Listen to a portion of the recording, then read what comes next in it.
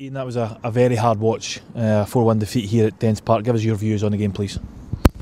Well, I think it starts from the first couple of minutes where you've got to give yourself a platform to go and play from, and you find yourself 2 down in 8 minutes, and all of a sudden it's a mountain to climb. And you look at the goals back, and there's some poor decisions defensive-wise, but it's you're not just looking at your back four.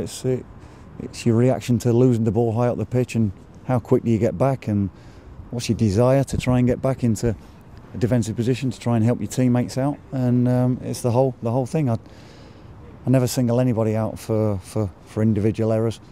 It normally has a knock-on effect, and that's what's happening at the moment. It must be tearing your hair out though, because you work all week, you put so much into preparation. You're at Fir Park almost from first thing in the morning to last thing at night trying to do this, but when you lose goals in the manner in which we're losing goals, you're never going to win football games.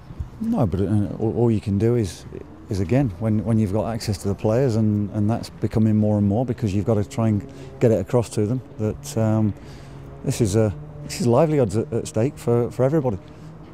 Players are coming out of contract.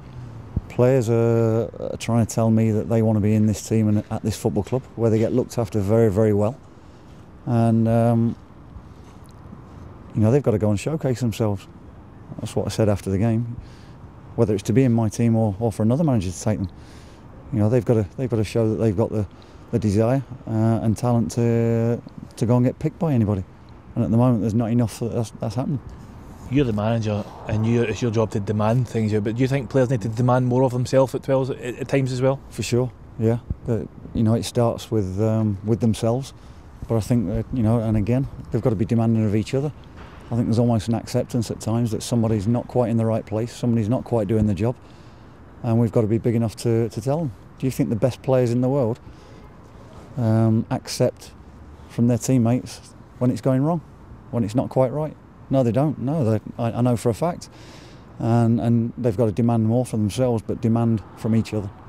You've thrown in a number of young players. I would imagine it's probably not the ideal setup to be throwing these young kids in, because it's a steep learning curve for them. That's 3 players you've given their debut to in the last 3 weeks. I love what they give you, the enthusiasm. They'll give you absolutely everything.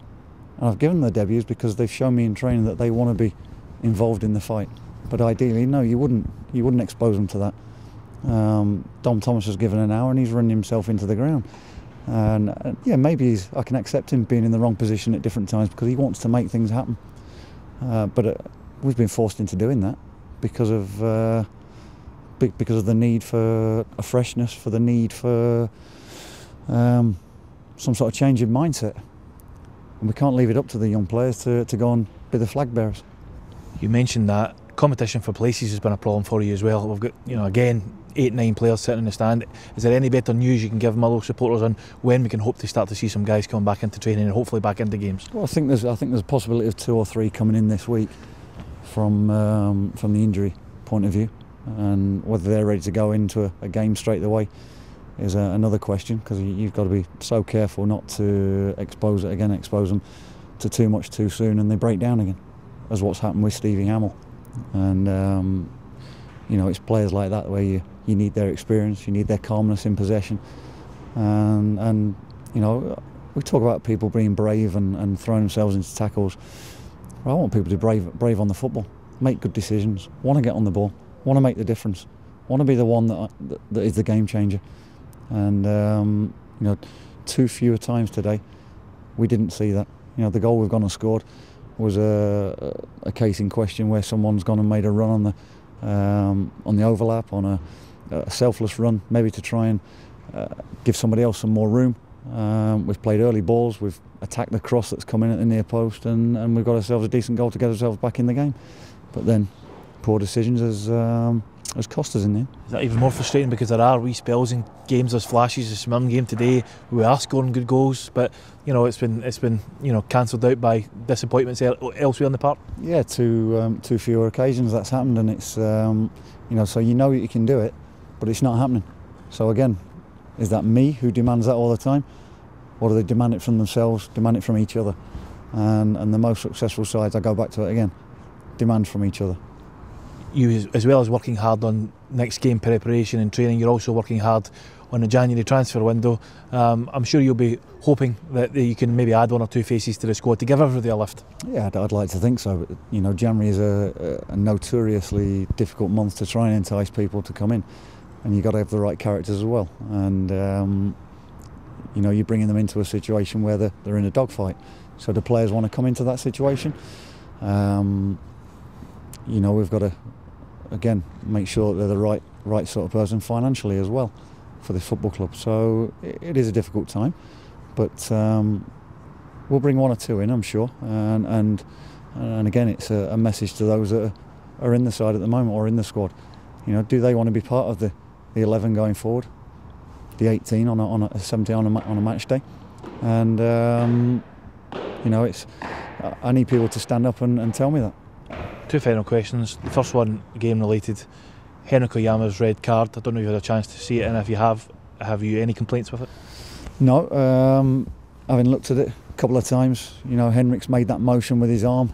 I don't think there's too much force in it, but the player's been very cute and he's gone down, and he's given the referee a decision to make, and one that I can see why he's made that decision. So call it petulance, call it frustration that he was maybe getting tugged from behind.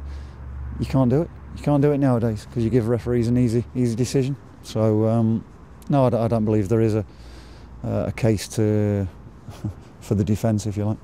One final question. I asked you the same after Aki's. The Motherwell fans up in the corner here were fantastic. They stayed to the end. They sang all game. They tried to give you backing and support. Yeah. What's the message to them? What encouragement can you try and give them at this stage? You just want to give them something to, you know. So they've travelled an hour and a half here, many of them, in poor conditions. You want to give them something to get out their seat for. And it's not nice, hopefully as a player they understand it's not nice for me when there's frustrations, and I can understand those frustrations at the end of a game or at half time, that they're demanding better. But I'm demanding better, and players have got to demand better from themselves. So, you know, the message, you're asking for one, you know, we've got to stay strong as a group together. That's not just the players and coaching staff and management, that's everybody to do with the football club, and the fans have a big part to play with that. It's difficult at the moment, I understand that, but you know, we'll work as hard as we can to try and turn it so that they've got something to cheer about. Ian, thank you. Thank you.